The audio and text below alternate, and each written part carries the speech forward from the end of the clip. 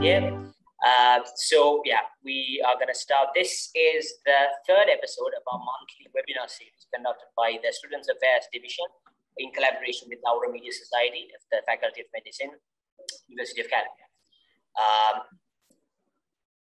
And so today's episode, so we're going to be talking about an interesting topic, relationships, for better or for worse. It certainly is an interesting topic, but more so it's an important topic. And it's a topic that, it affects all of us in general, but we never really talk about it much, and I think we should. Now, as I've mentioned before in a previous post before, university life opens doors to all forms of relationships, healthy friendships, platonic relationships, or even, in this context, connections, relationships that would gradually graduate towards becoming intimate, hence intimate romantic relationships. Now, if we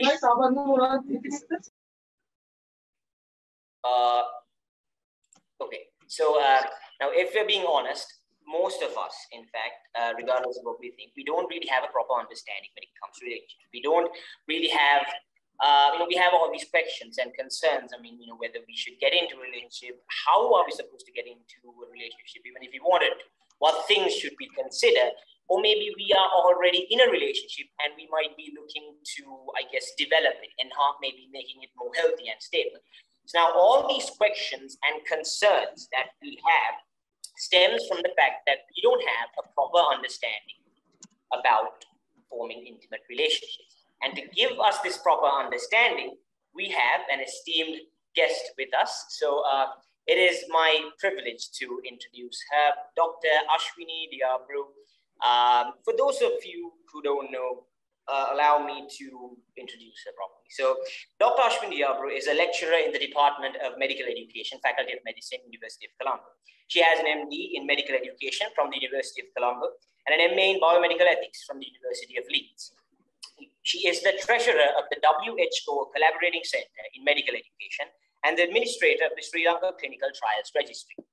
Her special interests are curriculum development, technology-based education, and student support. And to top it all off, she has over 12 years of experience in teaching and mentoring undergraduates in medicine and in the allied health professions.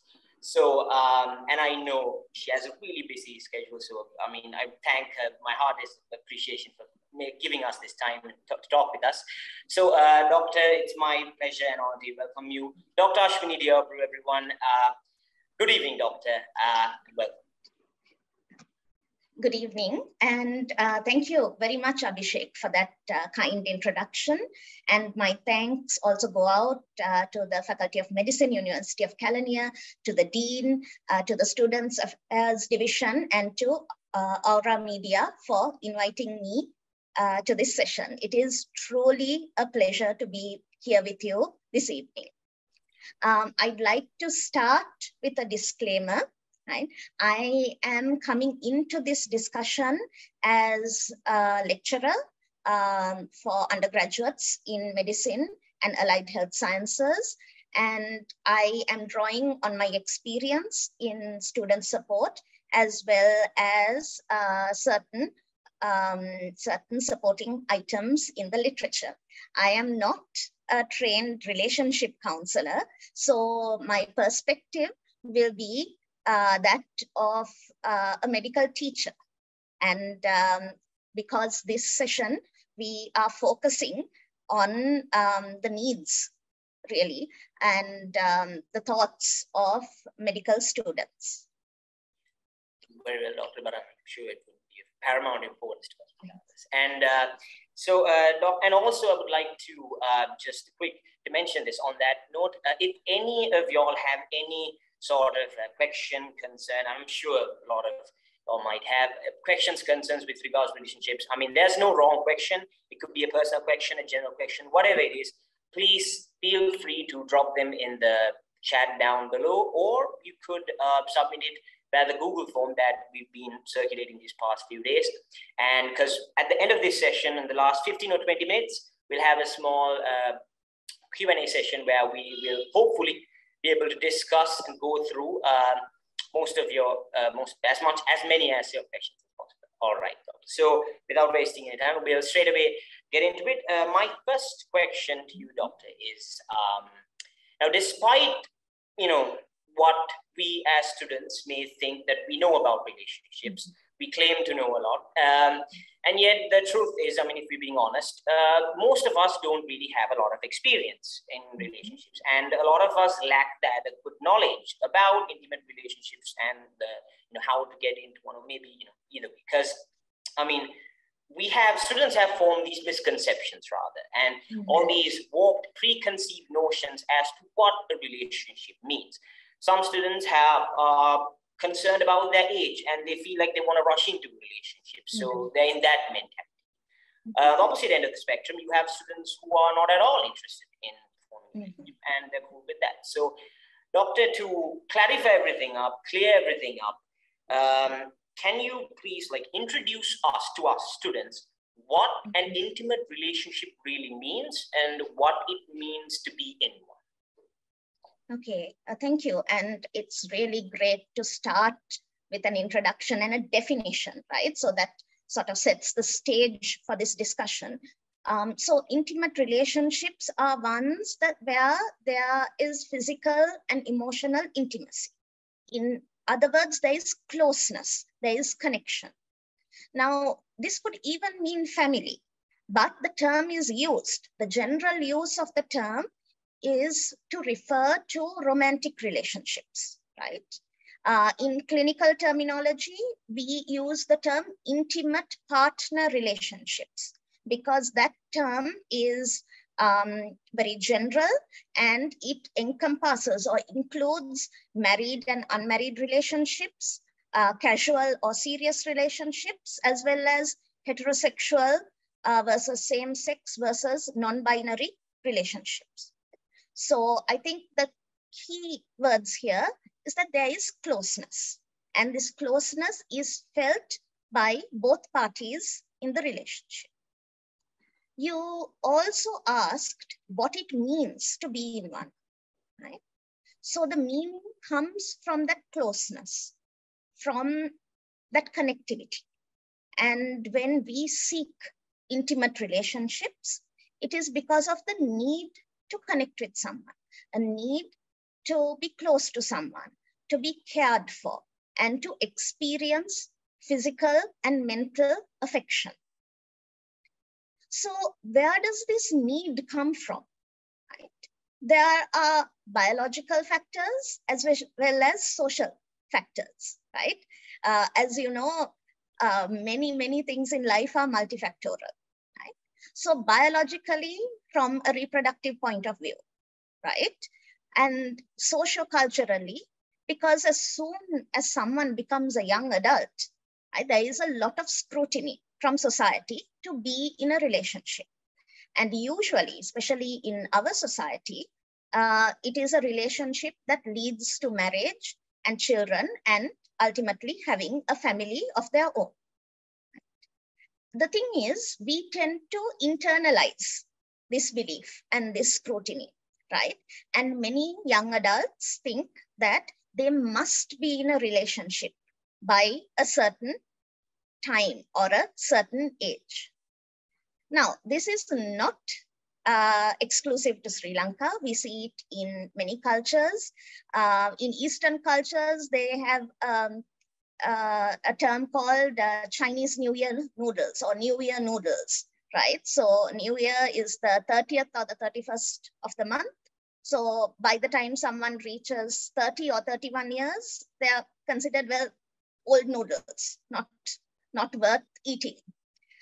Sometimes this is referred to as someone being a Christmas cake, right? So after the age of 25, after the 25th of December,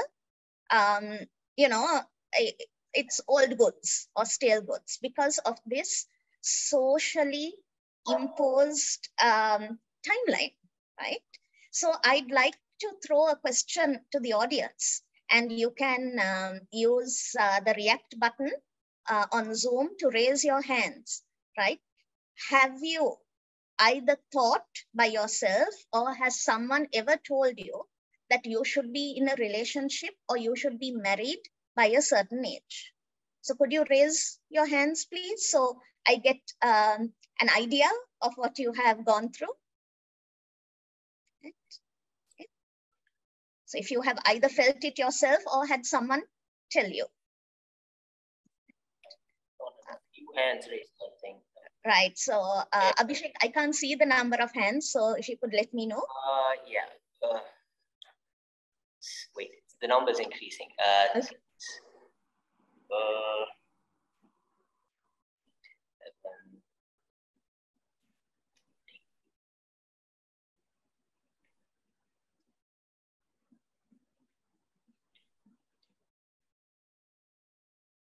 Around 20, more than 20 actually. Okay.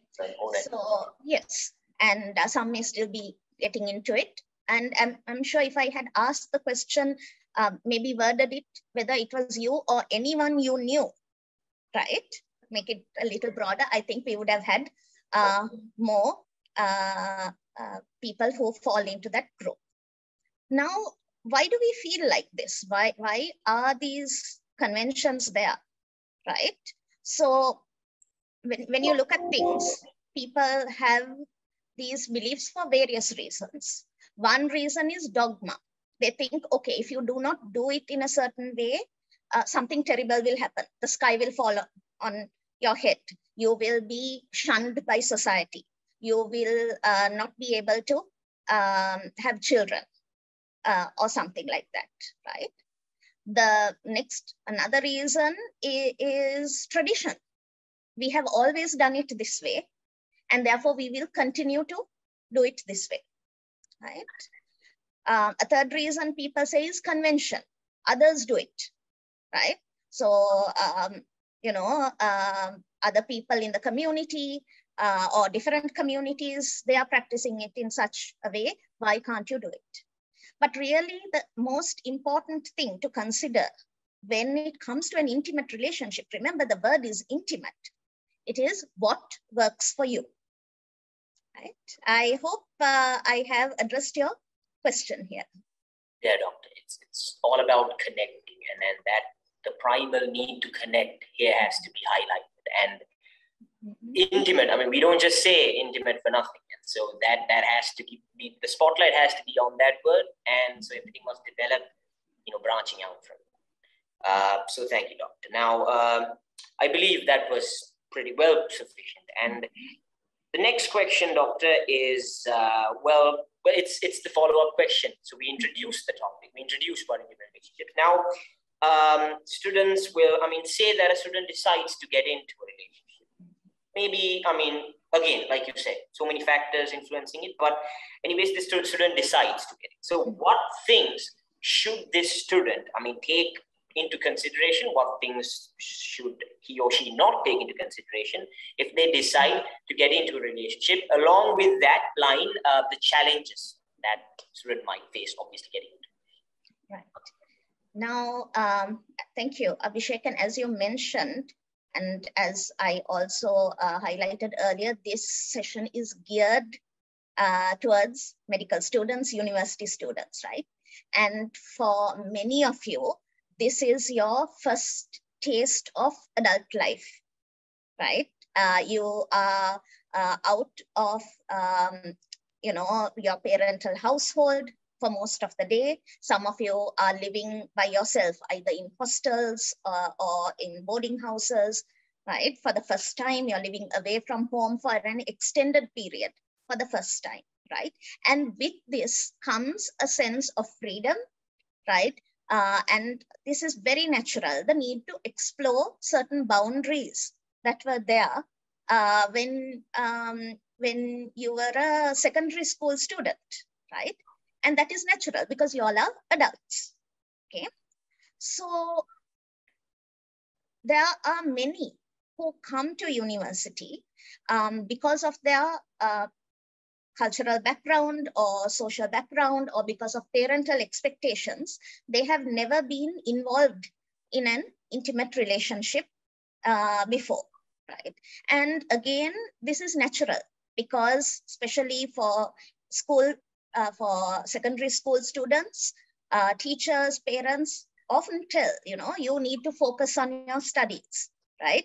You need to focus on your studies. There will be plenty of time for this later on, right?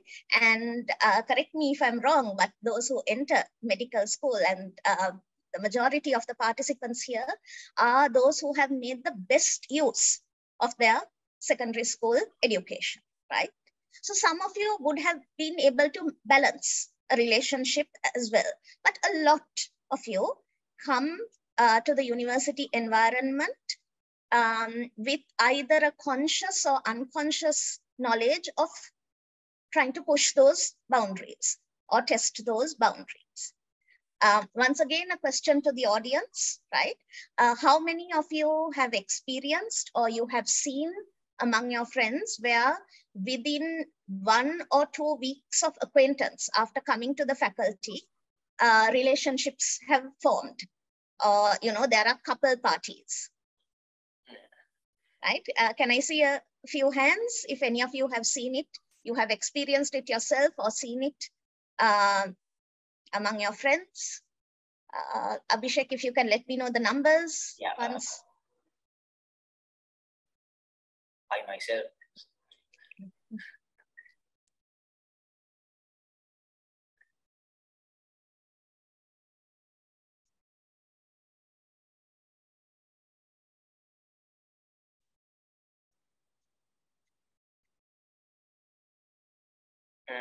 Yeah, 16, close to 20, same sort. Okay, right. So about 25% of this audience has at least noted or observed this happening, right? This is normal, right? It is nothing abnormal. It is nothing to be ashamed about. It is nothing to look down upon, because it is a natural consequence of the social and cultural context that we each come from, okay? But your question is what to take into consideration when forming or entering an intimate relationship, right? So closeness, right? Now, for some, unfortunately, the need for acceptance, the need to feel included as a couple, the social need, that plays a part, right? So we will leave that aside for the moment, right? And we think about a person who is now consciously considering, right, whether they are ready for an intimate relationship, right? So self-awareness is very important, okay? And you need to actually sit down and think, what do I expect from a relationship? And those of you who are already in a relationship, it is not too late to think this, right? Because it is important to know yourself first before you look for something you can get from another person, right? So it could be, since we use the word intimacy, it could be the physical intimacy. It could be the feeling of being understood by someone, being accepted for who you are, for your traits, right? So the topic today is for better or for worse, right? So none of us are perfect, but someone who accepts you for who you are, right? There could be other sort of peripheral things, so that you have companionship, someone to sit next to, right? Someone to have your lunch with. It could be the sort of shared learning that takes place in a university environment, right? And for some couples, right, this peer learning becomes very successful there. They tend to encourage and motivate each other to reach higher goals, right? So your needs and how important they are, right, should be considered. Now, there are other needs that come in. Now, for example, some of us think, and some students think, and some young adults think that when I get into a relationship, it has to be with marriage in mind, right? It is a permanent relationship and I am going into it heart and soul so that it will work. This is my happily ever after, right? some of them get into a relationship thinking that, look, I haven't had a chance to explore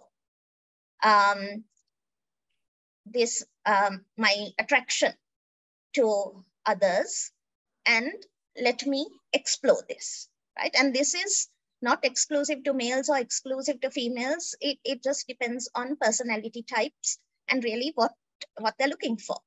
Okay. So that you need to be aware of that. And that should also, so when you take into consideration the factors, take into consideration, you have to also factor in the other person, right? So rather than, and I'm sure you can think of at least one or two instances, especially those of us who are teaching faculty, where a relationship has been entered into within a very short time without knowing the other person, right? What sort of person they are, what their likes and dislikes are, what their prejudices are, and so on. So nobody is perfect. We all have our personality traits. We all have our flaws. So what you need to consider is,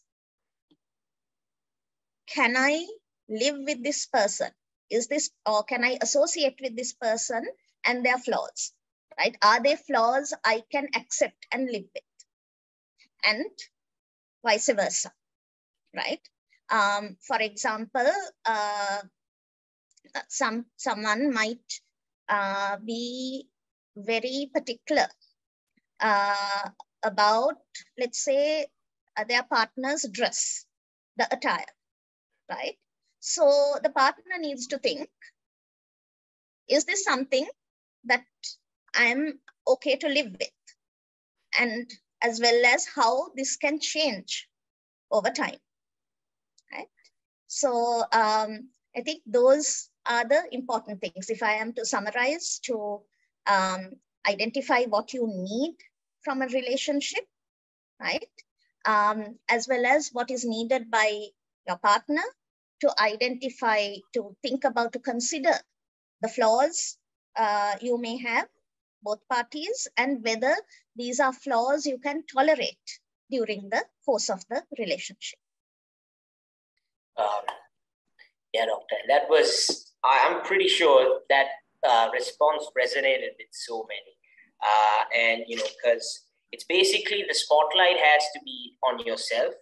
We are all flawed, and properly trying to analyze yourself before getting carried away or getting into something. And then the spotlight on that other person, trying to see, and basically trying to see if, you know, if analysis has to be there in this, I guess, you know, because there's really no, really no, what do you call it? There's no timer that's ticking. There's no clock that's ticking. You know, there's no one pointing a gun. There's no threat anywhere. So you know, the time has to be given, because we're talking about people being with another person for the rest of your life.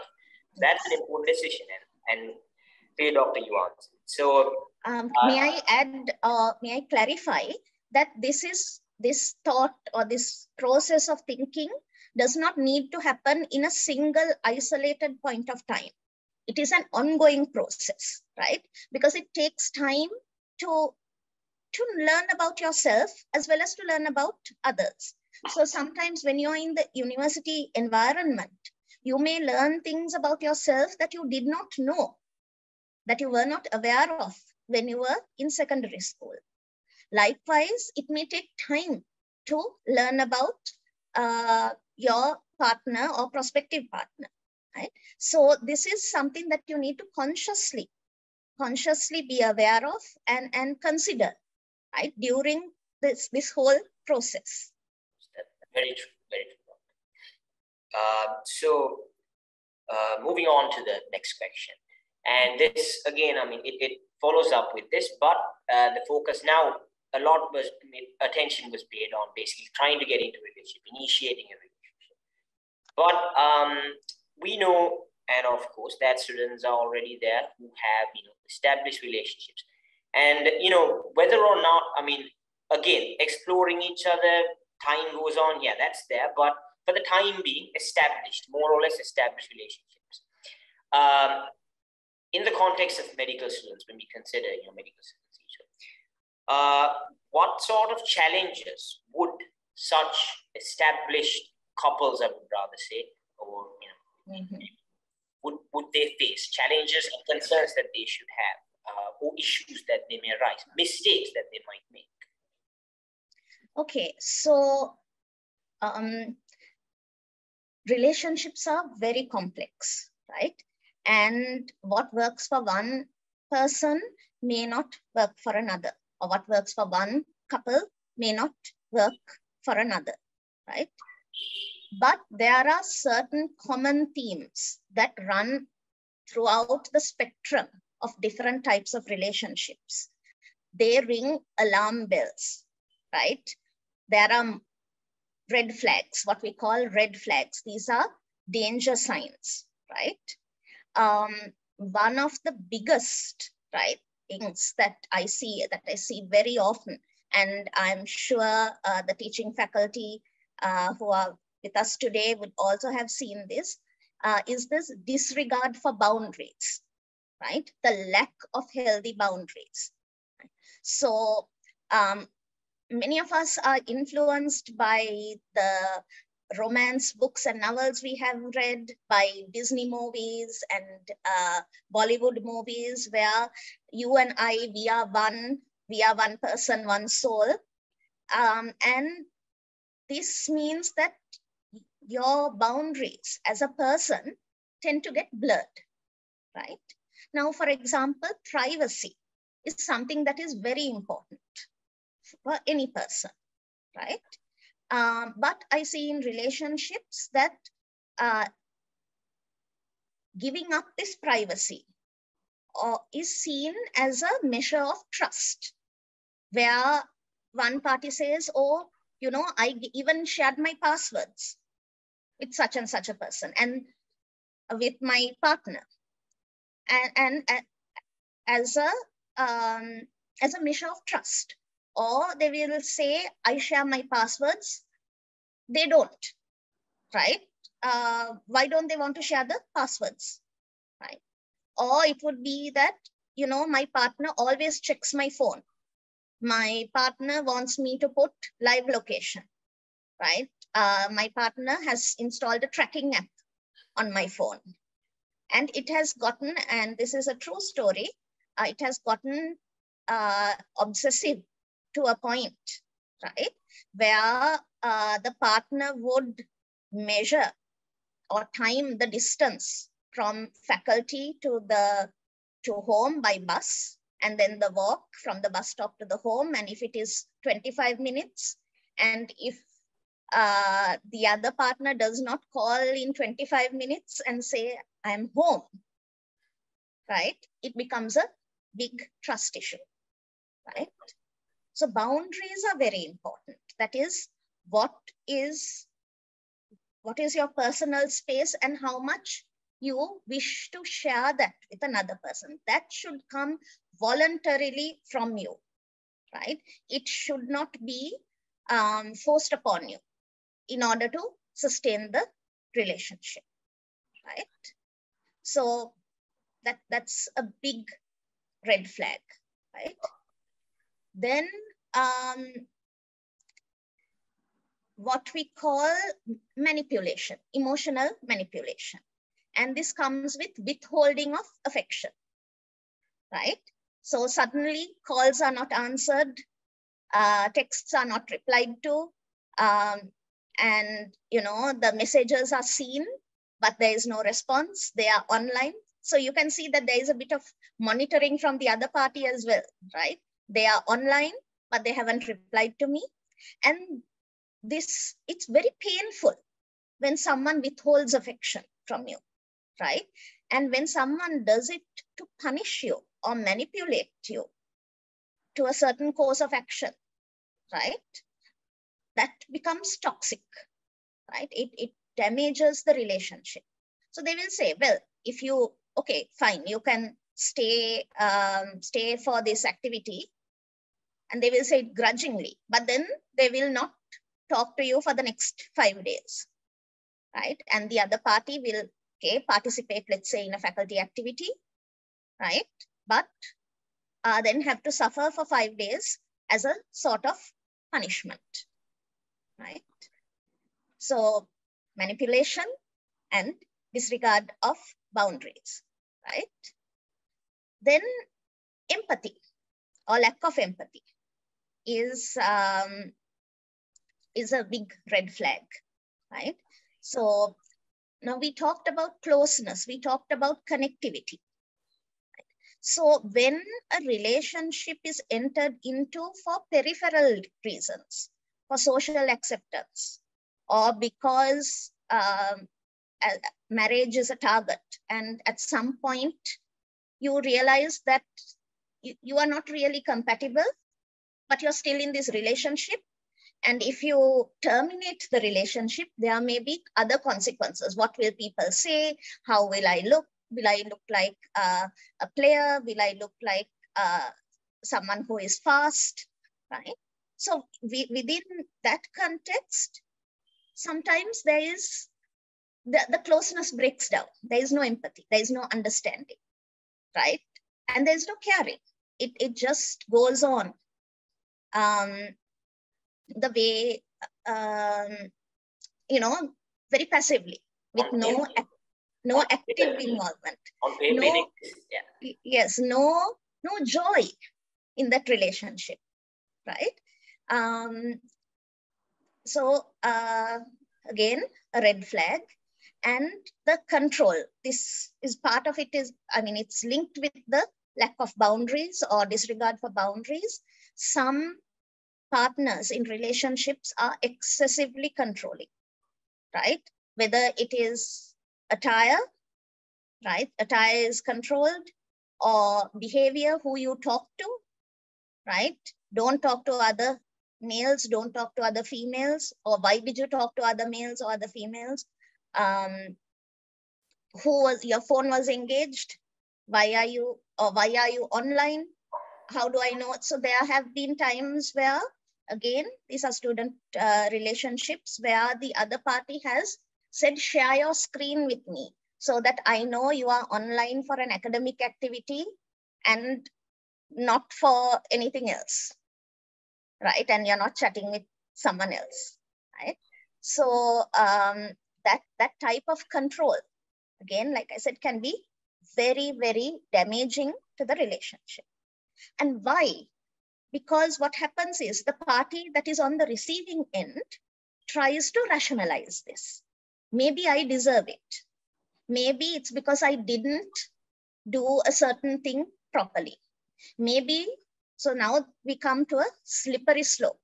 Maybe I am useless. It's because I'm useless. It's because I'm worthless, right? Nobody else will want me, right? So these can be very, very toxic, lead to a sort of toxic spiral. Okay, I can go on and on about red flags. Sometimes when I see a relationship, there are more red flags than you see in a parade. Okay, but I want to take a few more minutes, 2-3 minutes, and talk about green flags, because we talk a lot about red flags, right? How to identify when someone is toxic or probably not relationship material, or how to identify when your relationship is becoming problematic. But green flags are very important as well, because now green flags, those sort of behaviors are ones that support the closeness, the connectivity, and the joy that comes with being a part of an intimate relationship, right? So one thing is when that other party supports your growth, your personal growth. They encourage you, they motivate you, right? They will support you with certain choices. Sometimes they may not even agree with your choices, right? Or they may not even think it is important, but they will still support you because that is important to you. I think that is a wonderful green flag to look out for, right? Another thing, another green flag is that they have good long-term friendships with others, right? They have good friends. They have long-term friends, right? Which shows you that they are capable of certain behaviors, and they have certain characteristics that are valued by others, right? Things like self-responsibility, self-sufficiency, right? Self-reflective. If now, let's say in an intimate relationship, you will have shared responsibilities, right? Where you agree, okay, can you do this? Okay, will you do this? Yes, I will do this. And taking responsibility for it, right? Being able to, where you can depend on them rather than saying, oh, you didn't remind me often enough. I didn't think it was important. Oh, I can do it next week, right? So when that happens 1 or 2 times is okay. When that happens over and over again, then you need to worry. So the green flag there is this person dependable, right? Is this person responsible for themselves as well as the relationship as a whole, right? Honoring boundaries, right? I have seen good relationships where the couple have come to me and said, I was very suspicious and I wanted to look at their phone, but I felt that it was really not the best thing to do. Right? Now what do we do? Okay. But so even with great difficulty, they are recognizing and honoring boundaries, right? And that also displays empathy, right?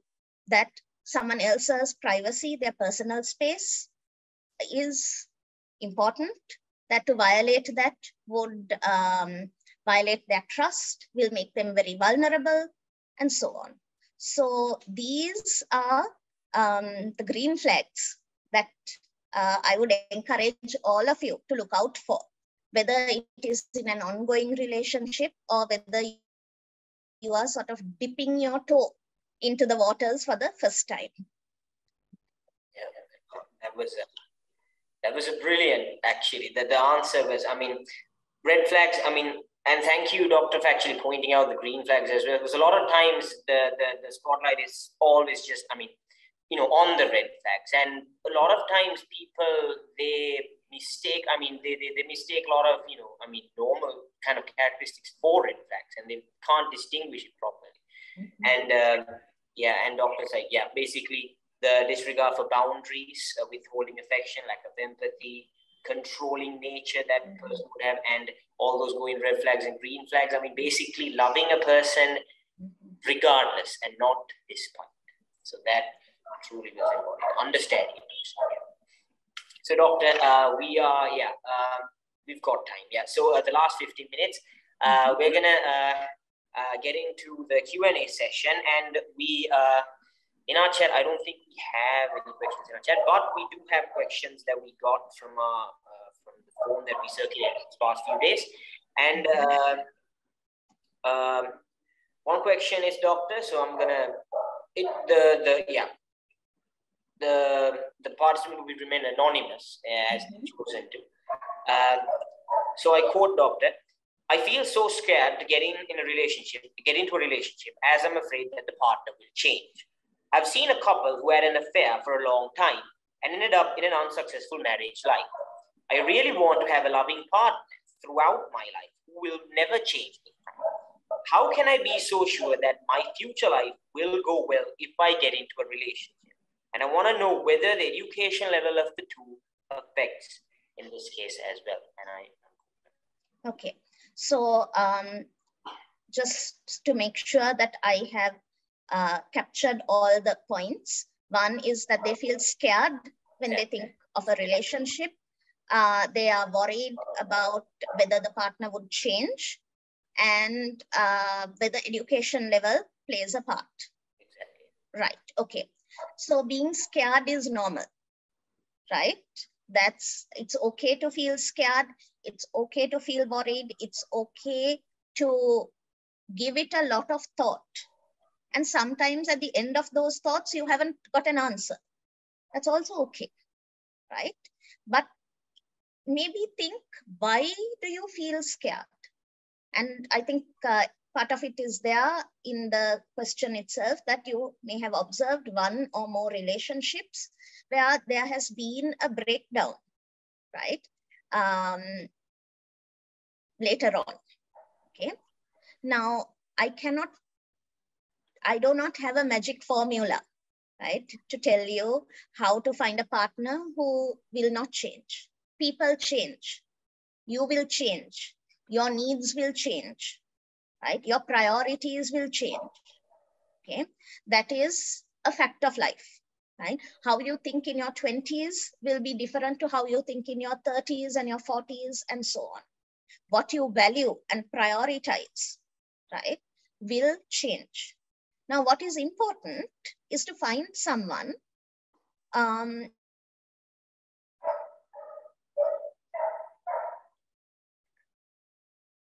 who,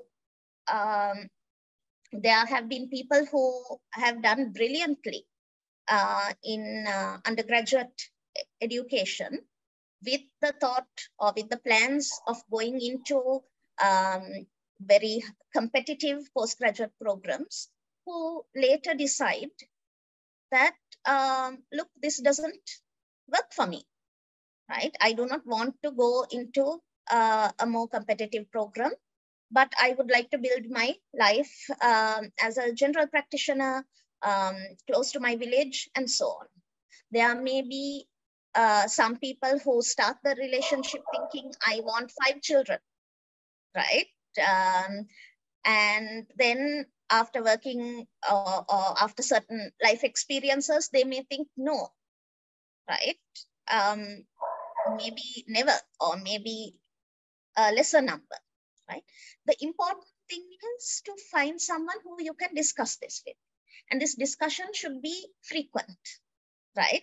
Not a tedious discussion, but you touch base occasionally and say, okay, where are we going from here? What next, right? It could be as it could range from, deciding whether you want a simple wedding or a lavish wedding. Are you on the same page when it comes to that? Are you on the same page when it comes to family life and children? Are you on the same page when it comes to sexual expectations, right? Are you on the same page when it comes to how you like to spend your free time? Some people are very active. They like to go camping and hiking and climbing mountains, while others would like to read a book somewhere, right? The important thing is that you accept and support the other person's choices, right? And there are wonderful couples who have different likes, but still support each other and have built a really good relationship, right? So for your question, how can you find someone who will not change? You cannot, right? But try to find someone who you can talk with through the change, right? And sometimes the change would be for the better, and sometimes the change would be for the worse, right? There is the red flags and the green flags would help you, but sometimes it's just not predictable, right?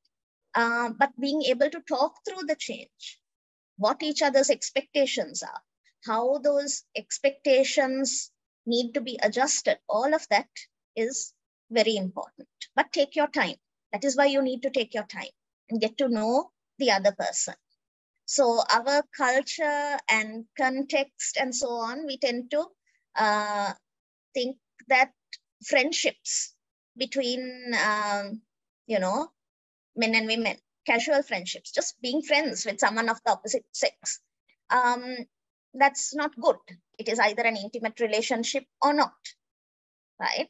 And there's a lot of judgment from society. as well. So I would say still get to know the person, because this is your life. This is your future. Even if it is a short-term relationship, even if it lasts 1 year, right?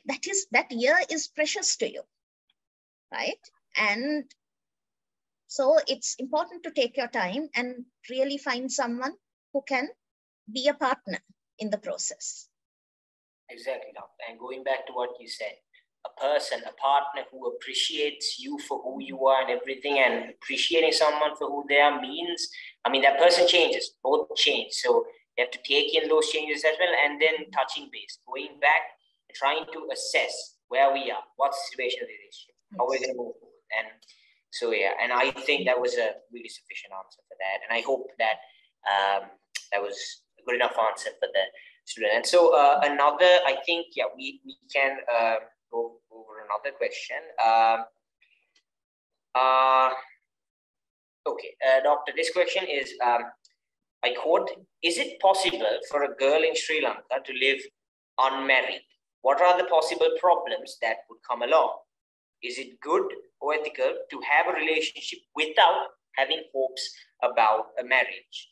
Or are we being unfair to the other person? And I think you kind of touched on these areas.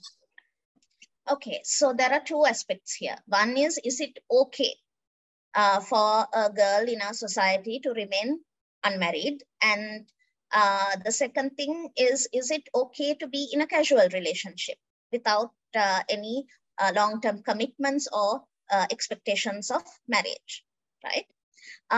Absolutely, yes, it is all right for a girl to remain unmarried, right? They do so quite often. It is up to them. If you wish to remain unmarried, it is up to you. So what is important there is that you are able to be independent, right? You are financially independent, right? You have a good support network, right? And you are able to meet your needs for interpersonal support through other means, right? And so having good friendships, being in a stable job, right? Being confident, right? So there will be parental pressure. No matter how educated you are, there will be parental pressure. And for females, it will be you have to stay in your parents' home. If you are an unmarried female, then you live with your parents and you take care of the parents and the parental home. And more women are saying no to this, that they want to be independent. And quite often they will rent their own apartment, or shared accommodation with friends, right? And continue with their lives, right? Now the challenge comes from society, right?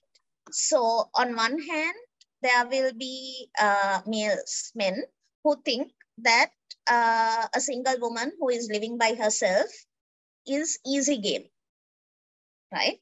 They will, just because you are not looking for a long-term relationship does not mean you're looking for a short-term relationship with every single person who says hi to you in your inbox, right? Okay, so, and unfortunately, some men and women do not understand the meaning of the word no. I am not interested. Okay, so there will be that sort of challenges as well. And that comes with challenges of safety, right? How safe are you living by yourself, right? And these can be managed by living in shared accommodation or in an apartment complex or in a gated community where there is security, right? Unfortunately, we live in a society, and it's not exclusive to Sri Lanka, all over the world, right? Where a woman has to be hyper vigilant, right? It doesn't matter whether they are married or unmarried or old or young. They have to be hyper vigilant about their physical safety, right? So that challenge is still there, right? So the second part of the question is it good or moral or ethical to be in casual relationships, right? Morality is something you have within yourself. I cannot tell you what is good or moral, right? Whether you're married or unmarried, you still have a need for intimacy. You still have a need for closeness, right? And sometimes you get that closeness through other relationships. Remember, we talked about intimacy as being part of relationships, close relationships in a broader sense. And sometimes you decide, no, I want it in an intimate partner relationship, right? As long as both partners are on the same page, right? It is all right. Okay. Once again, there are challenges from society, right? There will be the aunties next door and, the co-workers who will be counting the number of boyfriends or girlfriends. And that is there. But as long as the two people understand each other, I think their needs will be met. And that's what we need to go for. It is not illegal, right? It is not wrong in any way to have a casual relationship. In fact, it is less ethical to have some sort of extramarital relationship or when there is cheating, but that is far more common in society than casual relationships. But it is the casual relationships that get spotlighted and judged. Yeah, doctor, I think that is true. A lot of times students are bogged down by, on one hand, the traditional ideologies that exist, and coupled with that, with the vastly, they're greatly unexperienced and a lack of exposure. Couple all that together, and it's true, these concerns arise, but I think you clarified it, doctor, and I hope that student who got sufficient answer. It's really about, casual relationships. It's fine. There's nothing wrong with that. And I think we have time for one more question. Doctor, I quote, how to get rid of traumatic experiences from the past. And I believe that this refers to possibly maybe a student suffered from a breakdown, something like that. And also how to deal, going along with how to deal with having trust issues in another person. Right. So when you say traumatic issues from the past, I can think of several examples. One may be personally experiencing a dysfunctional relationship in your home or in your family, right? And that itself may create trust issues, right? It may be unsuccessful relationships in the past where there have been terminations without any explanation, without anything. Suddenly you get dumped, right?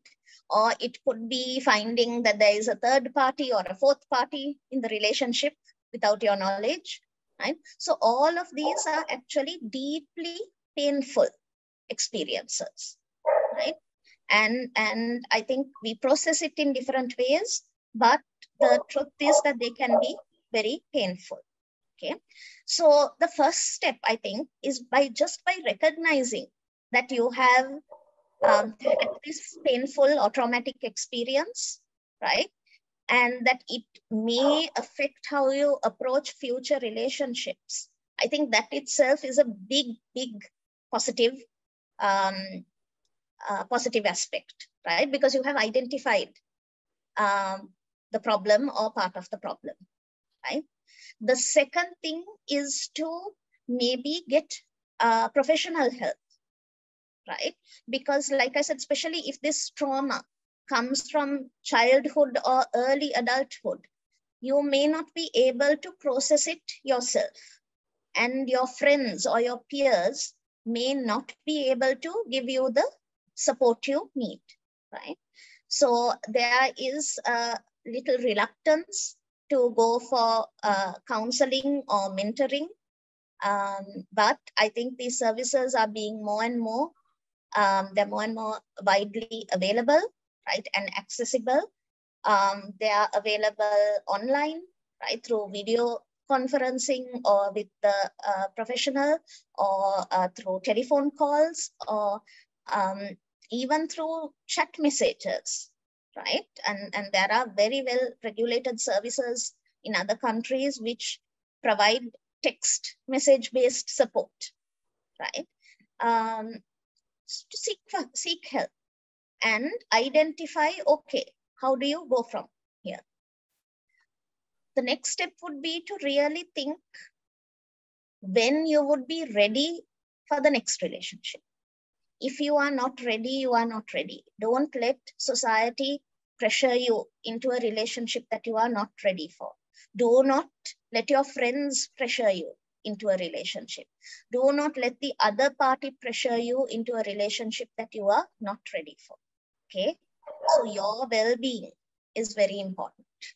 Right? So be aware, when do you feel ready? And you know, sometimes you might feel, okay, I'm not fully ready, but I'm ready to take the next step. You need not wait until you're 100%, okay, because okay is very subjective. But being aware of your own feelings and your own needs and your own capacity is very important. Yeah, no, there's no need to, what do you call it, bog it down underwater. You can identify what you have. And there are so many outlets that are available to get help, to seek help, and can stop, pause, figure it out, because life is about moving forwards, and that has to be helped. So I think, yeah, that our time is up, and I think that we covered, yeah, and I hope that was a good enough answer for the student. And so, Doctor, to simply just sum it up very briefly, I mean, but before that, Doctor, yeah, no, okay, so Doctor, yeah, we talked about, I mean, went into the whats and the hows and the do's and the don'ts and the whys and everything that has to do with an intimate relationship, what an intimate relationship means. And it's about understanding between two people, connecting, love, trust, respect that goes into it. The red flags, green flags, not enough light gets, put on the green flags, but that was there as well. And then, all of those, I think, and along with that, the mistakes that students make, the traditional ideologies, how, the control that they have on students' mentalities, and self-awareness, which is so important when getting into a relationship, along with really just assessing everything and trying to properly, rather than, making this decision and understanding what relationship means is so important.